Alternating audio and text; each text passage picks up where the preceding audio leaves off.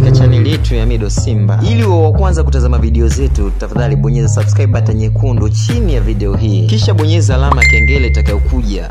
Asante.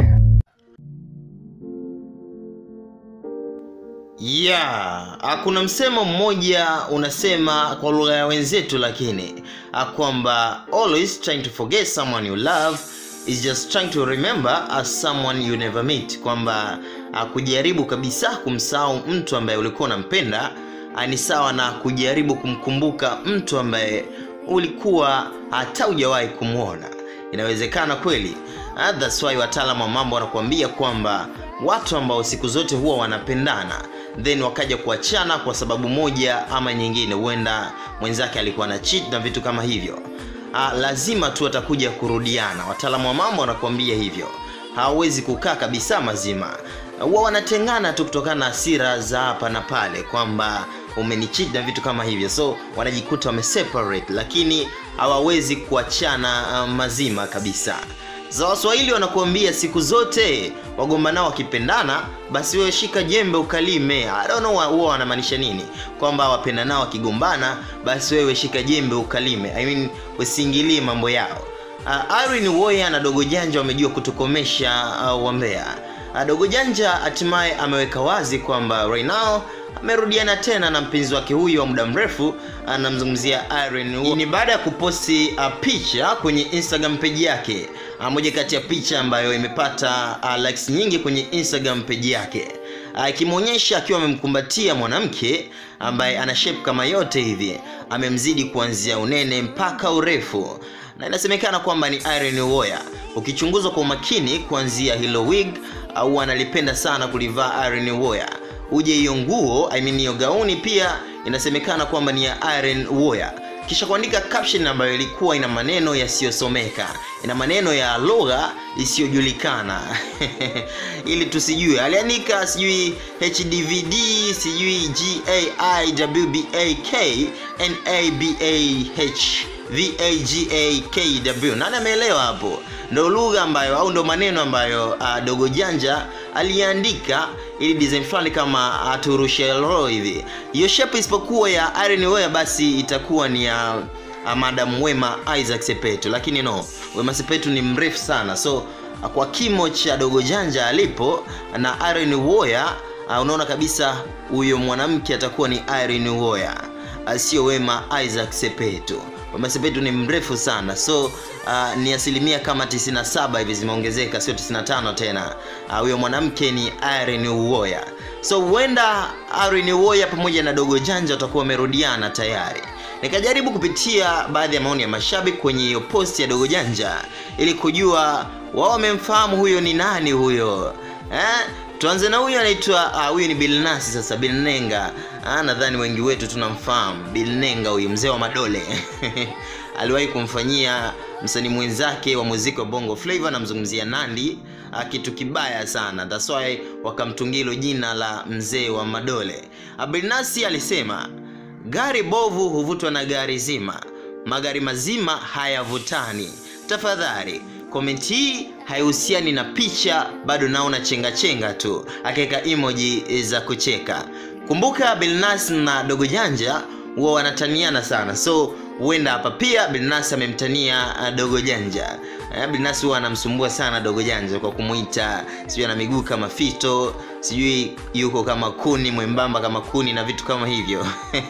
Huwa wana utani fulani hivyo, utani wa ngumi. So Bilnasi alikuja kumchokoza Dogojanja kivyo, kwamba gari bovu huvutwa na gari zima. Siku zote ndio hivyo, kwamba gari bovu huwa linavutwa na gari zima, magari mazima hayavutani. Kwa magari yote yakiwa mazima huwa hayavutani. So anamaanisha huenda kati ya UWOYA pamoja na Dogojanja hapo kuna moja ni gari bovu, that's why linavutwa na lenzake ambalo ni gari zima. Maneno haya bara. Huyo anaitwa J Maudaku, yalikuja kumtag UWOYA akionyesha kwamba amemgundua huyo mwanamke ni UWOYA na sio mwingine.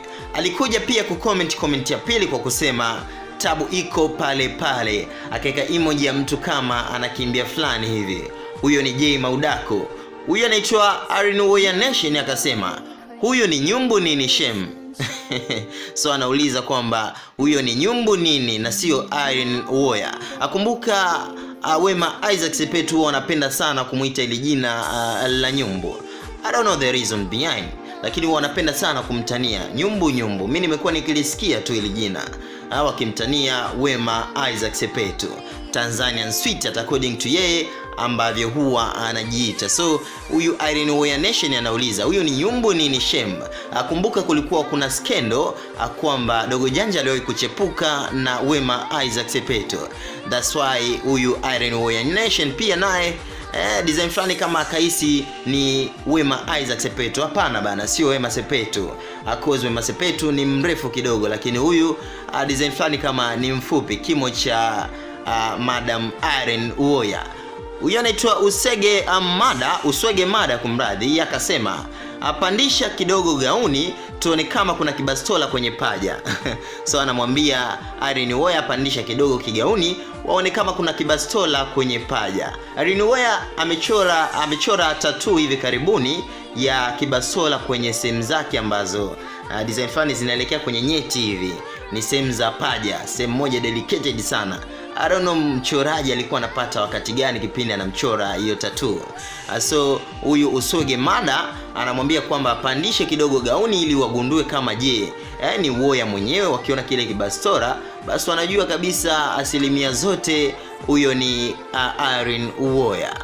Huyu anaitwa Roma Stamina. Yeye alianza kwa kucheka tukisha kusema wakomeshe kina nani jamani. Huyu anaitwa Linda Sofia. Yeye pia alicomment kwa lugha isiyojulikana, so jino kwa jino. Dogojanja amevunga kucomment kwa lugha ambayo haijulikani, amevunga kuposti akisha kuandika caption kwa lugha ambayo haijulikani. Pia naye amekuja kucomment kwa lugha isiyojulikana. Kisha mwishoni kabisa akamalizia kwa kuweka emoji za kucheka. Huyu anaitwa Diva Fanpage akasema ambao hatujaelewa tuna comment hapa jamani. So yeye hajaelewa kama huyo mwanamke ni Irene UWOYA au la. Huyo anaitwa Rangi Boy TZ akasema nishakuelewa, najua umeongea kilangi hapo, akika emoji za kucheka. Huyo anajiita Teddy Ludija akasema jamani comments ziwe fupi japo sijaelewa, akika emoji za kucheka. So anasema comments ziwe fupi ila hajaelewa huyo mwanamke ni nani hasa. Huyu anaitwa Huseni Karuki akasema Janja apia, akika emoji za kushangaa kwamba amini kama Dogojanja amerudiana tena kwa mara nyingine na Irene UWOYA. Huyu anaitwa Michael 3237 akasema Janjaro wewe uwezekani huyo nani katuchana mpaka mmeacha na mnatuwekea kiini macho So anauliza huyo ni nani mpaka ameandika lugha ambayo haieleweki na design fulani kama ametuwekea kiini macho hivi. Huyu anaitwa Huyu anaitwa Isaya, jina lake pia alieleweki. Ila yeye aliandika dogo unapenda vikubwa sana. So alisema Dogojanja anapenda vitu vikubwa.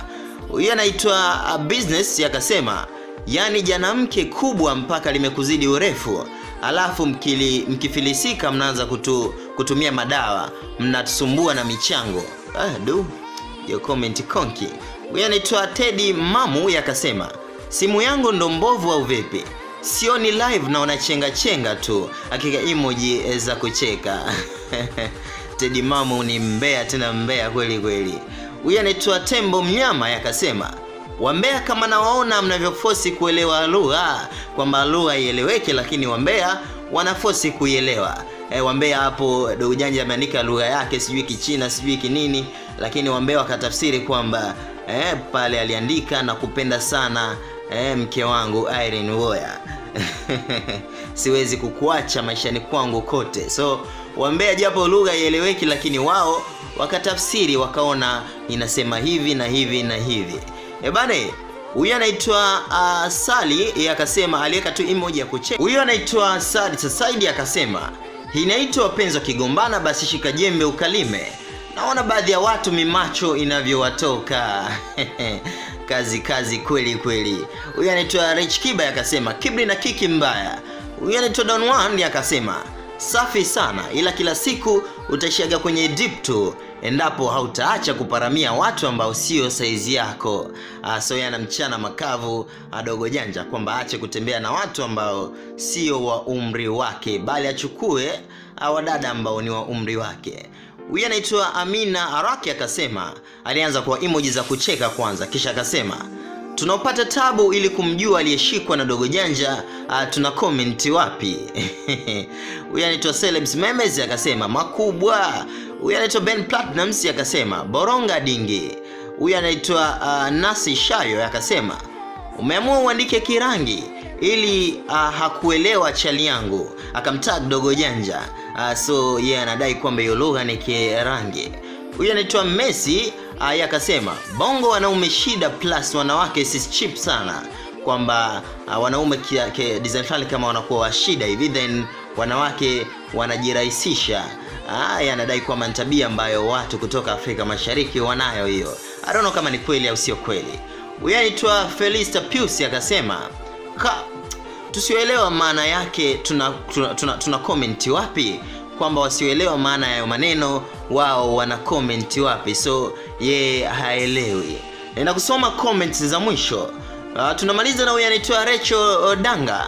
Yeye alisema, wow, akamtag Dogojanja TZ, kamatia huyo Irene UWOYA wako wa maisha. So yeye anamwasa Dogojanja amkamatie Irene UWOYA cause ndo mwanamke wake. Na hiyo ndio ilikuwa comment ya mwisho ya Rachel Dangwa. Sasa ni zamu yako wewe hapo kuniachia maoni yako hapo chini, anamaanisha comment yako kwenye sehemu ya comment section. Jina langu naitwa Mido Simba, MIDD3 Simba Young, OG kabisa ansioze.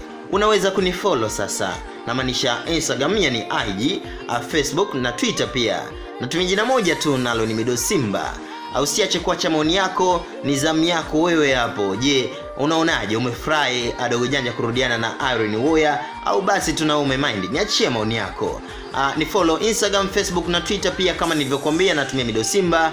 Then sina mengi ya kusema zaidi ya kusema bye bye. Tukutane tena hapa kwenye vipindi vingine.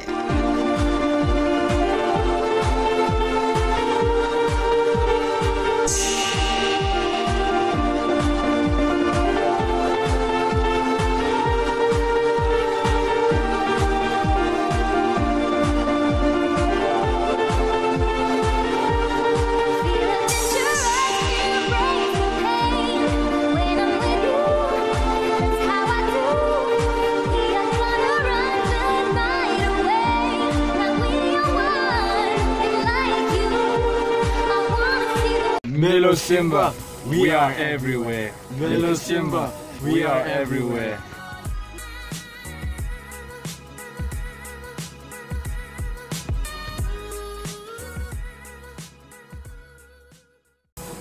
Middle Simba, we are everywhere.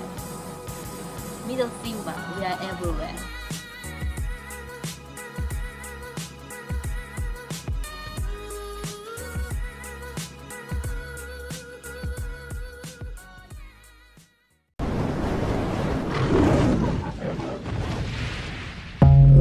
Karibu katika channel yetu ya Mido Simba. Ili uwe wa kwanza kutazama video zetu, tafadhali bonyeza subscribe button nyekundu chini ya video hii. Kisha bonyeza alama kengele itakayokuja. Asante.